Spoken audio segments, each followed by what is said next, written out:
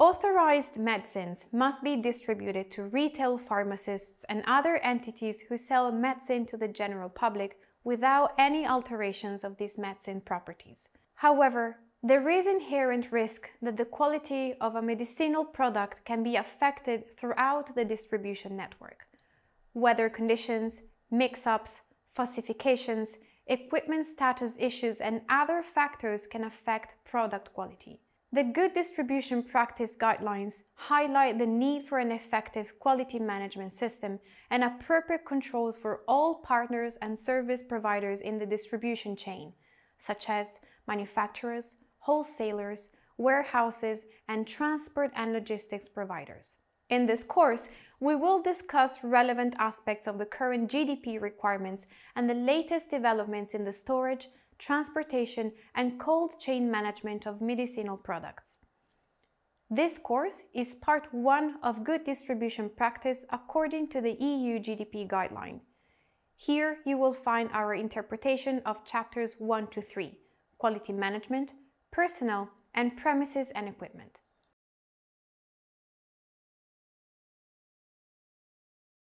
According to the EMA, GDP describes the minimum standards a wholesale distributor must meet to ensure the quality and integrity of medicines are maintained throughout the supply chain. There are different people and entities responsible for the handling, storage, and distribution of medicinal products. The risks involved are present at different stages of the supply chain. For example, during purchasing, storage, repackaging, relabeling, transportation, and distribution. The falsification of medicines and the supply of medicinal products with lower than expected quality are the main concerns here. They present a significant threat to public health and safety. Therefore, it is crucial to keep these products from entering the supply chain. When it comes to quality problems, there can be visible or non-visible defects. Examples of non-visible non-conformities include a product that crystallizes unexpectedly, damaged packaging that makes the content leak, frozen products, and the presence of bacterial growth. Additional non-visible quality defects may involve the product's stability, purity, correct quantity, or transportation conditions. The number of GDP non-compliance reports has increased in recent years.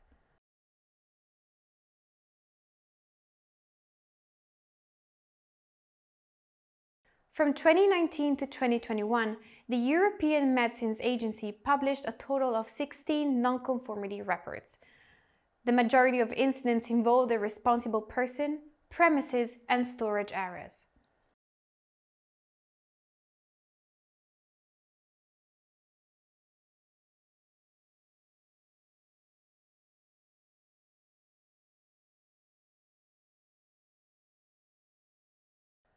There are a number of GDP directives, guidelines, and reports. The main ones are as follows.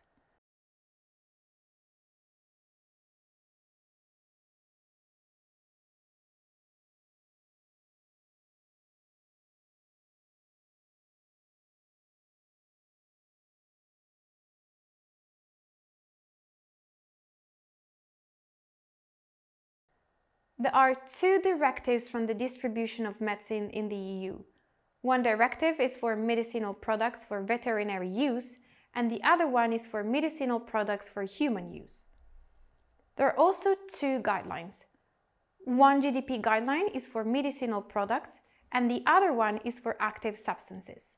Now let's review the background of these guidelines. In 2011, the European Union enacted a new directive, 2011-62 EU, called the Falsified Medicines Directive. The aim was to prevent counterfeit medicines from entering the legal supply chain. The GDP guidelines were subsequently revised. 2013 C-343/01 took effect in the EU in September 2013 with the aim of providing stricter guidelines to ensure the quality of all activities involved in the distribution of medicinal products. The EU guidelines for human use were first published in 1994. They were reviewed in March 2013 in order to reflect recent advances in practices for the appropriate storage and distribution of medicinal products in the European Union, as well as the new requirements introduced by Directive 2011/62 EU. There are also 2 GDP reports from the WHO and a guideline from the PICS.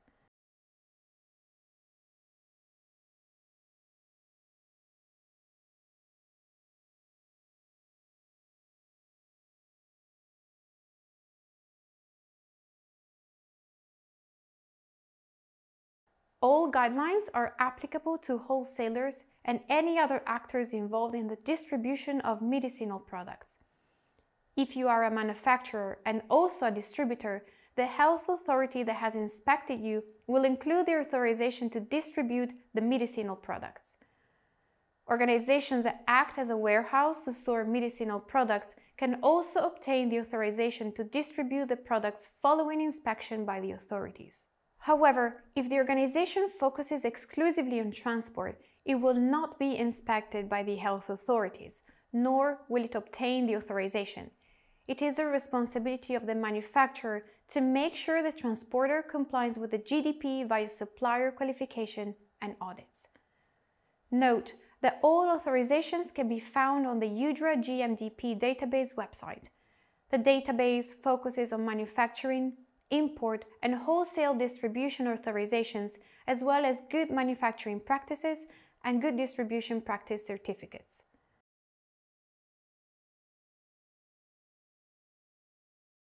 The EU guidelines are applicable to all EU and non-EU manufacturers, importers, and distributors of human and veterinary medicines and active substances which are mentioned in documentation uploaded in the UDRA GMDP database. They are applicable to the European Economic Area, Liechtenstein, Norway, Iceland, and all countries with a mutual recognition agreement, including Switzerland, Canada, Australia, New Zealand, Japan, and the UK. The GDP guideline is divided into 10 chapters.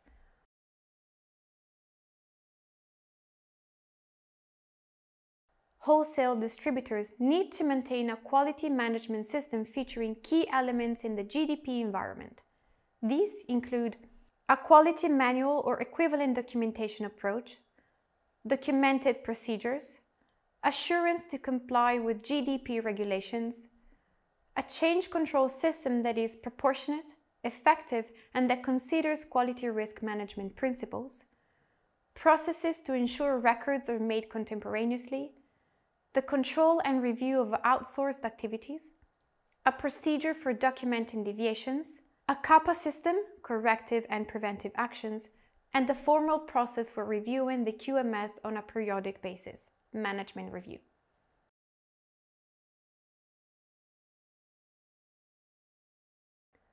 The guideline requires that job descriptions outline the roles and responsibilities of all personnel. A key competent responsible person with appropriate GDP experience must be continuously contactable. This person is responsible for ensuring the following activities are completed, although some of them can be delegated. The activities that can be delegated are highlighted.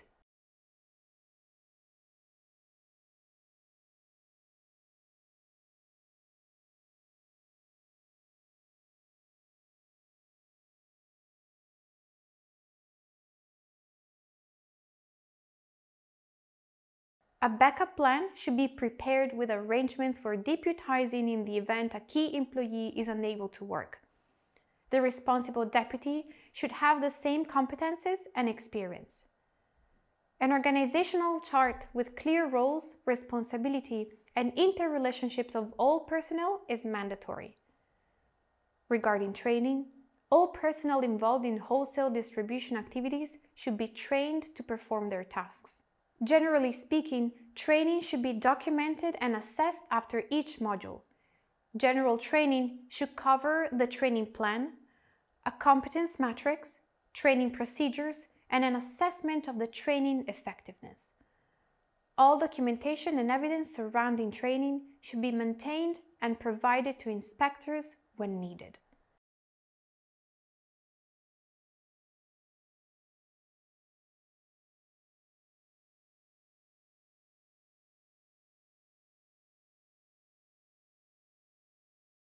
There must also be training on specific topics such as narcotics, falsified medicines, temperature-sensitive products, and radioactive products. These are all mandatory for personnel.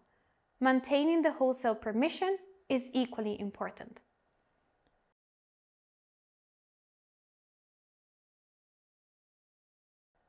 A job description is a document that clearly states the job requirements, duties, responsibilities, and skills required for a specific role. This document defines the authority to make decisions with regard to the assigned responsibilities. We will review an example of a job description for a warehouse operator. This document should have, at the very least, the following parts: role description, key responsibilities, education, knowledge and skills, and experience. The role description could be reporting to the warehouse supervisor, responsible for completing day-to-day activities and ensuring all processes and procedures are followed in the warehouse according to internal policies and GMP guidelines. The key responsibilities could be to ensure personal protective equipment is worn at all times in the site, to follow the established safety practices and SOPs in order to comply with safety regulations when handling dangerous goods, to inspect, receive, and store goods per SOPs, and to keep warehouses and working areas clean and orderly at all times. The education, knowledge, and skills for this position could include good understanding of GMP and the ability to understand and follow GMP standard operating procedures and work instructions, and skilled in IT software, Microsoft Office, etc.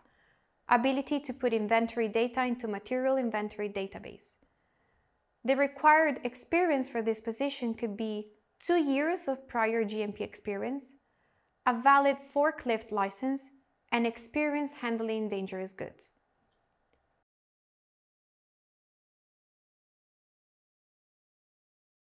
Distributors should have suitable and adequate premises, installation, and equipment to ensure the proper storage and distribution of the medicinal product.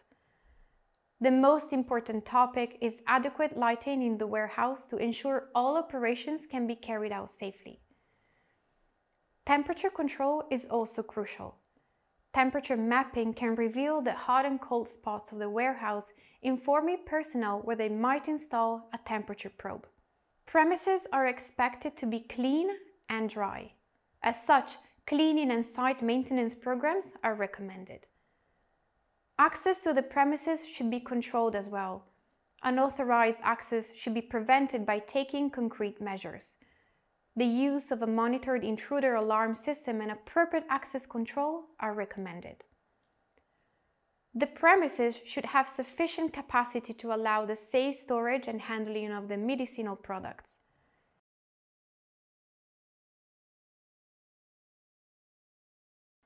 EU guidelines give some indications about the products that need to be segregated in specific areas of the warehouse.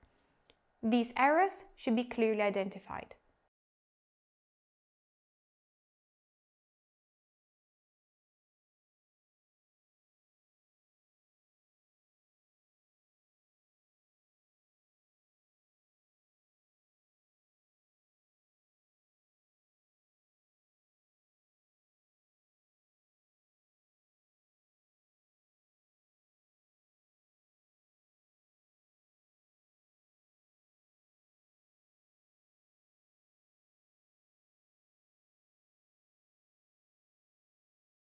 The receipt and dispatch areas should be separated. These areas should protect products from weather conditions. The reception areas need to have designated places to examine incoming goods with specific procedures in place. Adequate separation between the receipt, dispatch, and storage areas is essential. Procedures should be in place to maintain control of all inbound and outbound goods. Reception areas where deliveries are examined following receipt should be designated and suitably equipped.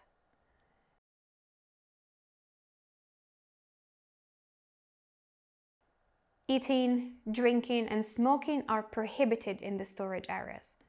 Therefore, management should provide designated facilities separated from the storage areas. For example, designated areas where personnel can eat. Personal medication is not allowed in the operational areas either. Medication should be kept in lockers. However, exceptions may be appropriate in certain cases. For example, allowing asthmatics to carry reliever inhalers. Exceptions for personal medication should be clearly documented following a risk-based approach. Premises should also be protected from the entry of insects, rodents, and other animals.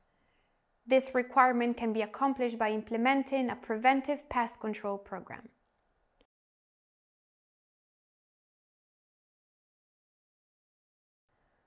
Organizations often contract pest control services from an experienced third-party company. Organizations need to have a risk-based integrated pest management program in place where controls are established in areas of high risk or likely pest entries, such as rodent, insect, wildlife, and bird. Once the risk points are identified, controls can be placed, such as traps for rodents, insects, termites, birds, etc.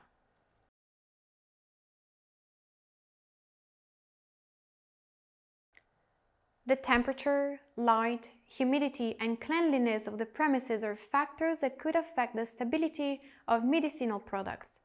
This is why it is so important to store these products in good conditions. First, an initial mapping should be established for temperature, for example in winter and summer. The mapping should be repeated at a defined frequency based on the results of the risk assessment. The mapping is useful for understanding the hot and cold points of the premises. The monitoring devices should be located in areas that show major fluctuations. Alarm and action limits should be set. Whenever there is a temperature excursion, the deviation needs to be recorded and investigated. Subsequently, CAPA actions must be applied.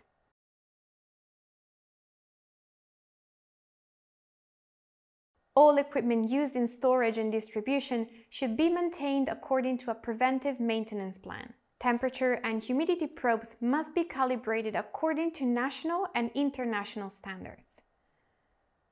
The alert and action levels from alarms should be set and regularly tested to ensure they reflect their intended use. The delay alarms can be established according to internal policies and a risk assessment if they are well justified. And finally, all records should be maintained for repair, maintenance, and calibration according to data lifecycle best practices.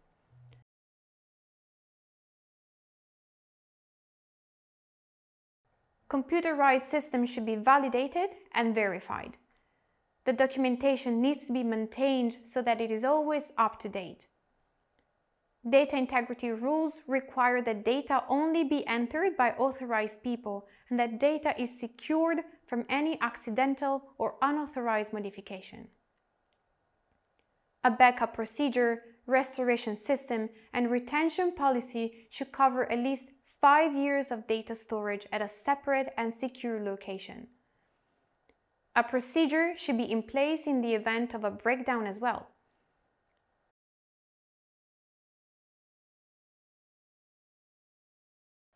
A documented risk assessment can identify the scope and extent of the qualification and validation. All equipment must be qualified before first use and after significant changes are made. An inspector will request to see the following documentation: protocol, report, data, and any deviation reports with CAPA actions implemented. Thank you for attending this course. I hope you find it useful and that you have learned what you expected. See you in other courses at Scilife Academy to continue your learning journey.